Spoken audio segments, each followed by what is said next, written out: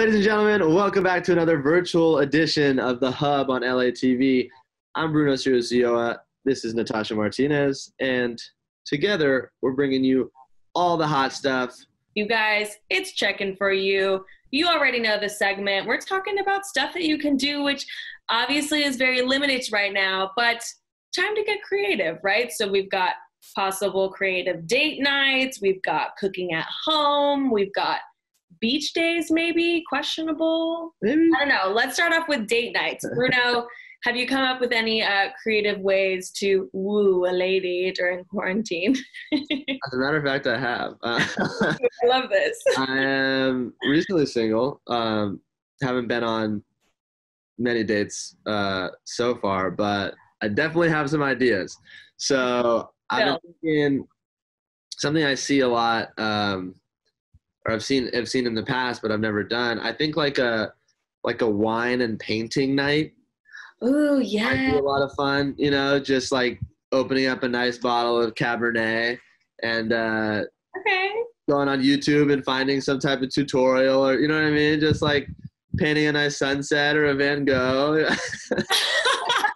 But what is the soundtrack that you're listening to? What are the tunes that are playing during this wine date night? I mean, for me, it depends. So first of all, it depends what I'm trying to do after the painting. Yeah.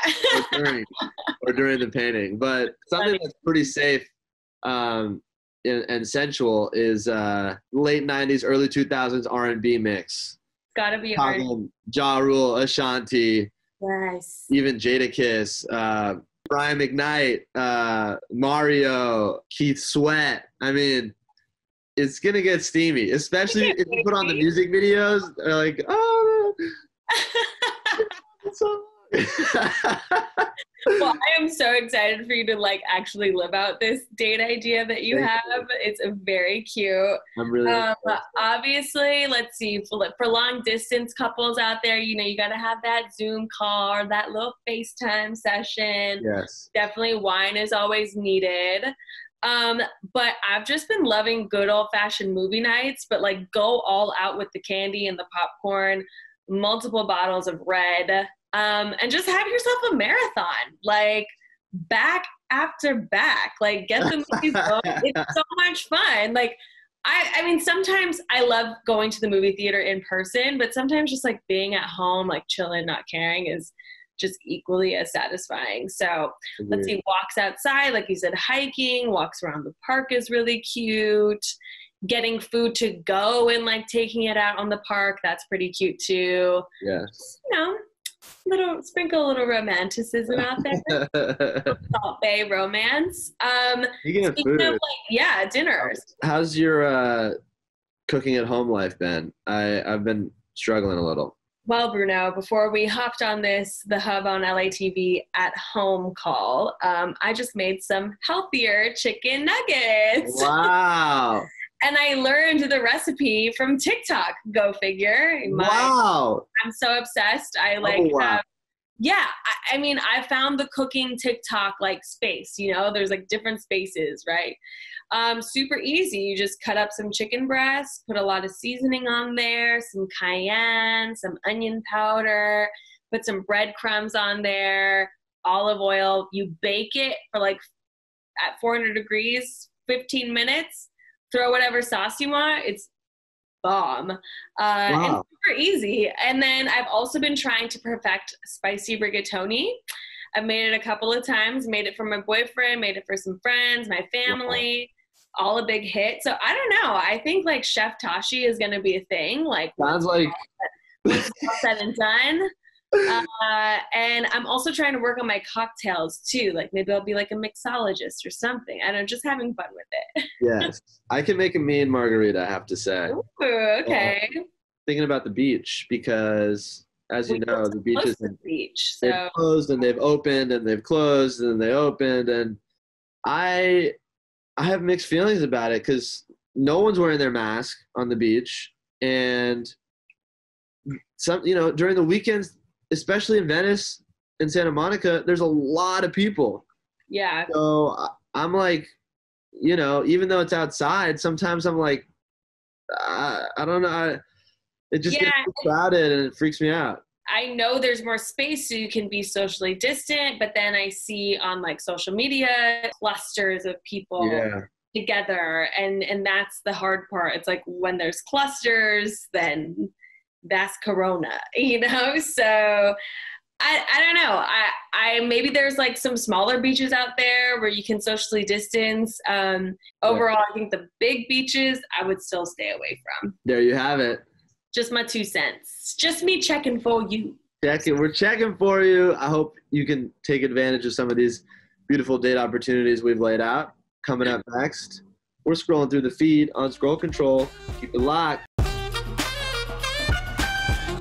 What's up, everyone, and welcome back to The Hub on LATV. From home, I'm Natasha. This is Bruno, and we have come to the very exciting portion of our show where we scroll through our feed so that you don't have to. It's Scroll Control, and first up, we've got sports. They're back. The NBA and the MLB are back officially, but coronavirus has not left the room. So what are your thoughts on just having these players risk the spread amongst themselves? What are your thoughts? Yeah, I mean, definitely different. I think people in general are so happy that sports are back because it's like a comforting, like ritualistic thing for everyone. Yeah, we actually, on LATV.com, we wrote an article recently about the cutout for Dodger Stadium. You can purchase a cutout and put your face on it, eating a Dodger dog, like you're there, and you might get on the big screen. You never know. That's so funny. But how much are they selling for? Is it going for charity? Right? It is going to charity for the Dodgers. Well, that's good. But it's not cheap. It's like $200 $300 per seat.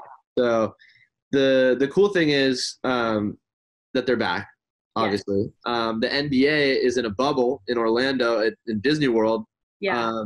And they've turned banquet centers into full-size NBA basketball courts, which is insane. Wow, that's crazy. And I've seen some of the games, and it's great. It's more intimate. It's like a scrimmage. Let's talk about giving back to communities, because a lot of communities have been hit extremely hard because of COVID, and especially here in Los Angeles. We're number one with the cases at the moment, and it's affecting a lot of people economically, mentally. But we also have a huge homeless problem here in Los Angeles. And in part to battle that, there's been these things called community fridges that are popping up around the city.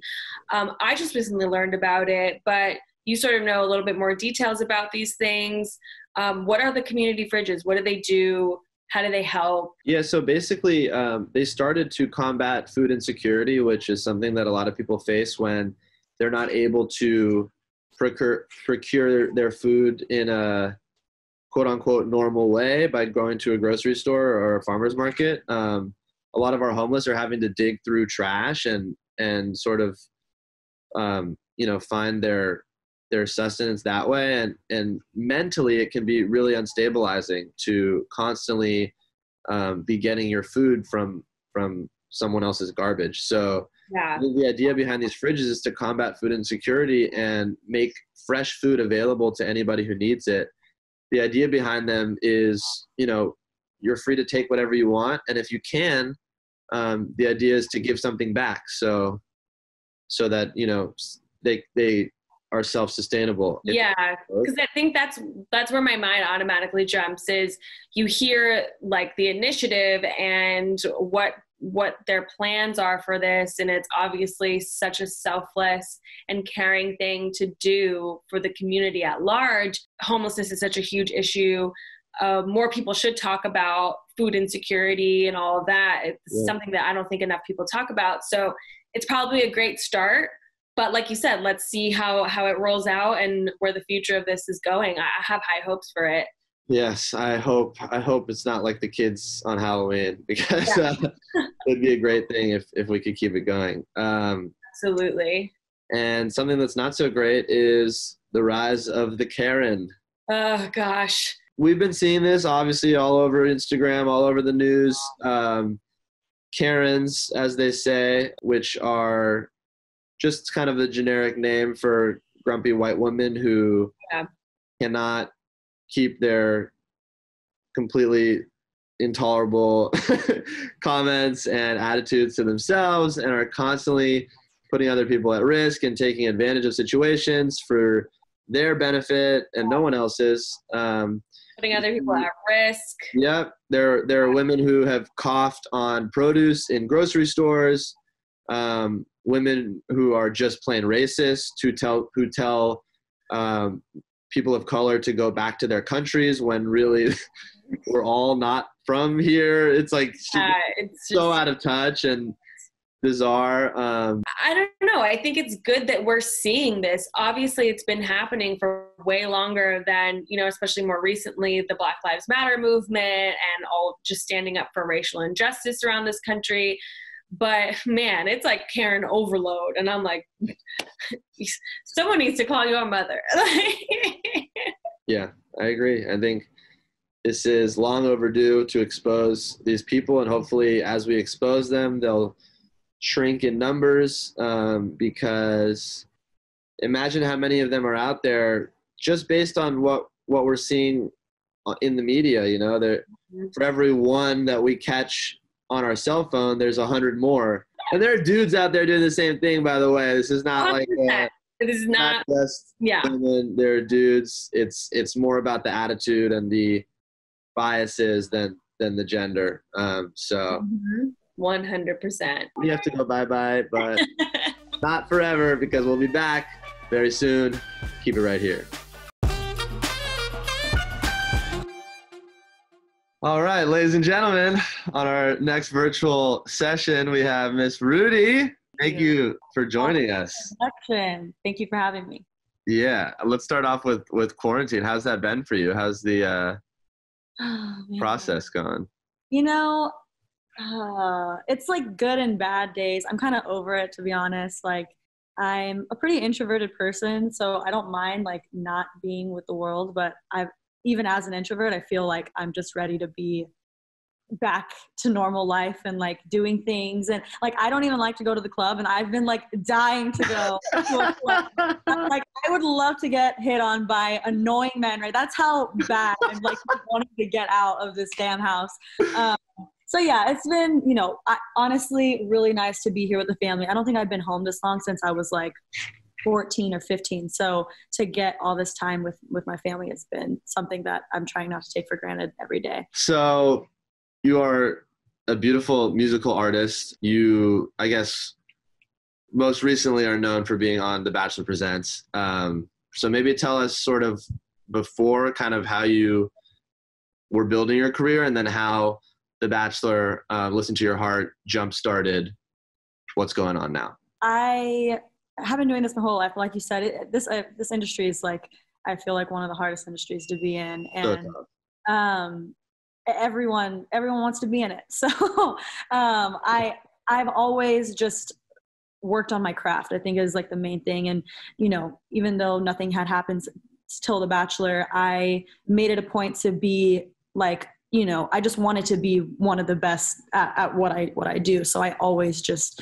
worked my ass off and just try to perfect, obviously I'm still not there and have ways to go, but like just mold myself into the artist that I am today. And that takes a lot of work. So just writing, working with people, I've been doing that my whole life. But The Bachelor really the cool thing about The Bachelor and doing what I did was that people, I feel like, fell in love with me as a person too, which is like a really cool thing. Yeah. So I was a big fan of the show. I mean, I loved watching it. And, and so when the show came out, I was like, this is interesting, music. And obviously so many people go on The Bachelor to start their career, even though they don't say it. They're like, they have something else going on. So it's like, it's a perfect segue for that. And so from that, obviously you've been making music, or I guess after that, you came out with a couple singles, and now you have a newer single. What was it like coming off the show and then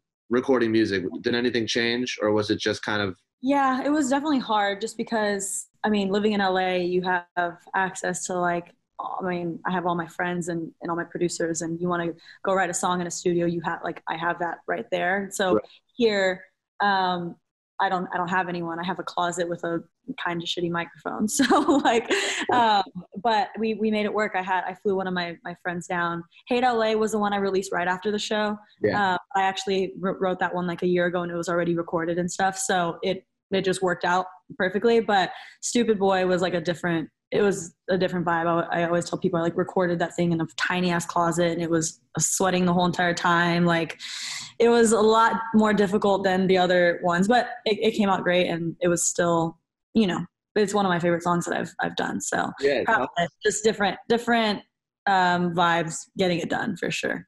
What is next? Are you working on stuff for the rest of the year? I'm just, I obviously want to get an EP done, but I think I want to wait until I'm able to like, I want an EP to drop and I want to go on like a tour, like whatever kind of tour that is. Yeah. So like, I'm just. However that looks these days. Yeah, exactly. So I'm just writing. I've been writing a ton and, you know, I think just releasing singles like every month or two to just continue to give people music. And I have so much music to give. So why not do that until the time is right kind of thing. So yeah, that's kind of what I'm doing. Maybe some music videos with some masks on. Masks on. Wow. You're so cool. I'm so happy that we sat down and. Yeah, I know. Seriously, you too. Check out Stupid Boy, y'all. It's on all the platforms. Yes. And we'll wait for whatever comes next. Thank you so much. Okay, I'll talk to you later. Follow me on Instagram and I'll follow you back because you're cool and we should be friends. Okay. Bye. Welcome back to the Hub on LA TV. We're in the masks, so you know we're talking masks on Real Talk. Oh yeah. And today we're talking escape the masks. Although we might need to escape them for the Real Talk so that we have nothing blocking. A lot of the videos that we've seen are just people so upset about having to wear masks. I don't understand it. I've seen a lot of these videos, especially in Orange County, just people showing up to the town meetings, telling them that it's their God-given right to not wear a mask, that they're poisoning themselves when they wear the mask. It's just mind-blowing. In my opinion, if wearing the mask is going to help this coronavirus quarantine pass by sooner, then I'm going to wear my mask. Like, yeah, I get it. It's annoying. It is difficult to breathe. But think about when you do have the Rona and you can't breathe. Like, I would just rather put it on, be safe. It really does not bother me that much, especially if, you know, we get to do more things or just like slowly start opening things up. Like, wear the mask, please. I know, it's crazy. I mean, it's science, you know, it's like Asian countries around the world have been wearing masks to prevent disease for a long time, and it works really well. You know, I've been to Japan and Hong Kong and Thailand, and anytime you take public transportation, most of the people are wearing masks. And it's not political. It's not a fashion statement. It's just people doing their part in preventing disease. Absolutely. And you know, it's selfless and it's collective. I struggle with the idea that we have a difficult time finding our collective conscience here. You know, it's like, why can't we do things for the greater good? We're so individual and we're so, only my life matters and whatever. And it's like, it's so backwards. And it's, I mean, if we're supposed to be this progressive democratic country, it's the opposite of that. And so. Yeah, and you made a good point bringing up the word selfless. I think that a lot of other cultures really embrace that. And you can see that a lot, even breaking it down to the family dynamic and how people operate in families in non-American cultures. So, you know, it's more about like respect. And obviously the American culture doesn't really get that idea. I would just like to get into the idea that if you're going to abide by wearing the face mask and you're going to then be selfless for other people, it will in return give back to yourself. It's a very heated argument, like you said. It's become extremely political. It shouldn't be a political thing. It should be a health and community thing. Definitely. And why wouldn't you want to just get past this virus? Because really that's what we all want to happen. So hopefully more people will pay attention, put the mask on. It's not that hard. It's easier than getting COVID. I know, way easier. We got to take care of our elders, especially, it's like they're so much more at risk, and anybody with pre-existing conditions, do it for the people who are at risk and who can't. Absolutely. But, you brought up that America is supposed to be this progressive country. You and I are both in California. California is supposed to be super progressive and liberal, but yet we just surpassed the most amount of COVID cases. We're now number 1. So what do you think is the disconnect there? Is it just that maybe LA is the only place that's more progressive? What are your thoughts? Yeah, I think it is that, number 1. Like, obviously, LA is more progressive, and places like the OC and Huntington Beach are more conservative, and you see protests about masks out there. And so I think there is just within California different pockets of sort of belief systems. People in California obviously love to be free. They love to do whatever they want. We're super chill.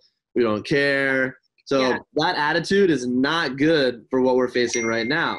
Stay strong, California. We need you. Wear a mask. Support your local vendors like Dirty But Delicate. Yes.